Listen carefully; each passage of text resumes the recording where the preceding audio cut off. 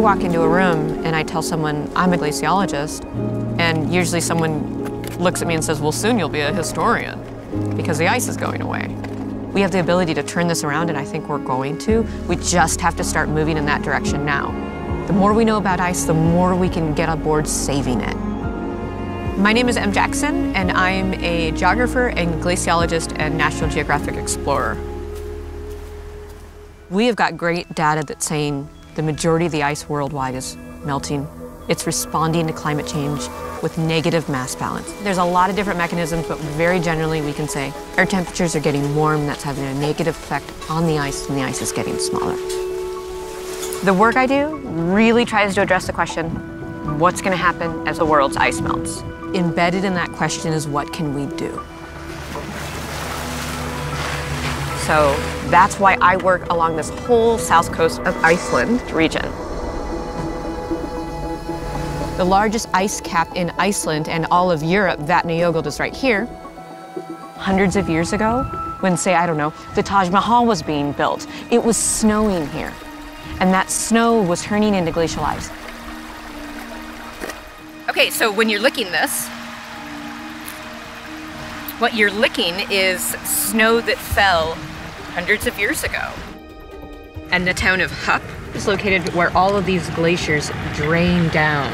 And so we can see the town right here, and then you have all of these different glaciers that are draining down into the lagoons that surround Hup. And what we see here is that there's a lot of complex physical impacts of glacier melt, and there's a lot of social impacts of glacier melt.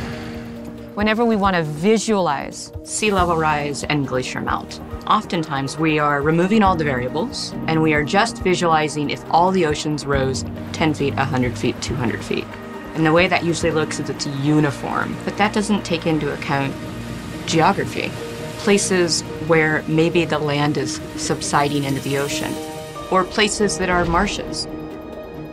Or, a really important one for anywhere that there are glaciers, land that is rising up, it's rebounding. We see a huge change happening in the harbor. So if you imagine in your hand a sponge, and you press that sponge down, when you take your hand away, that sponge is going to just spring right on back up. That is what is happening here. All of this ice that's here, it pressed the Earth's crust down. It pressed the island of Iceland down. And so today, as that ice is melting away, the land is springing back up. This is called isostatic rebound, glacial rebound. These little islands that are springing up. That's really great for the town. They pop a house right on there, town got bigger. But what about the fishing? Fishing's a huge part of the Icelandic economy, but there's just this one harbor in this whole area that's getting shallower and shallower and shallower. Boats have to sit outside of the harbor and wait for high tide. What's going to happen to the fish packing plant? What's going to happen to the biggest industry in this town? Tourism is the second growing industry. There used to be no real glacier tourism here, and suddenly people from all over the world, they're coming to see the glaciers before they're gone, but also they're coming to be inside these ice caves. Icelanders who didn't really have a business in the winter, they now have jobs in the winter. They're guiding into these ice caves. They're making living and livelihoods with these. But the hard bit about this is that a lot of these ice caves are made because glaciers are melting quicker. That's the paradox. I look at all of that physical geography aspects of ice, and I add all the social aspects. We put it together, we get a whole picture of what's happening. The oceans are so vast, but they are often controlled and shaped by glaciers. So if you are standing looking at your coastline, during our last ice age, the ocean was about 400 feet lower than it is today. That's because those glaciers, they held more of that water in the form of ice. The flip side of that is today. Those glaciers, they're melting and they're releasing. It is the nature of a glacier to melt. Glaciers are always melting. They've always melted throughout history.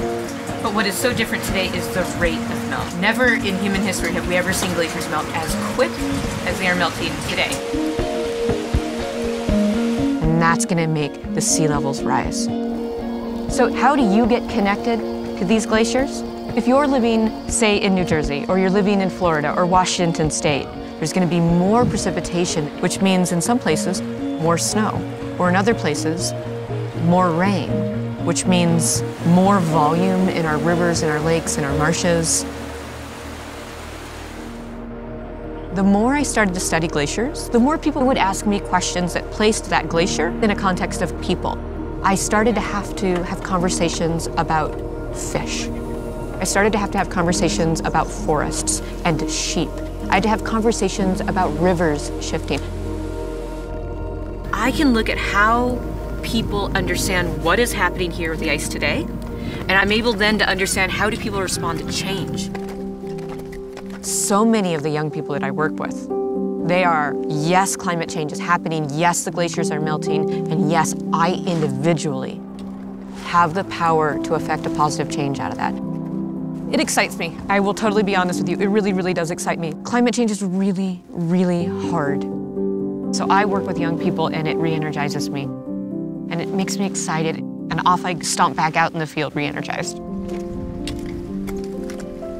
I love being out on glaciers. I really do think that if we lose our ice, we lose something of our humanity. We're gonna lose a part of who we are if we take away those places where we say, wow, where we say, oh, or more importantly, where we don't say anything at all because we're just so blown away.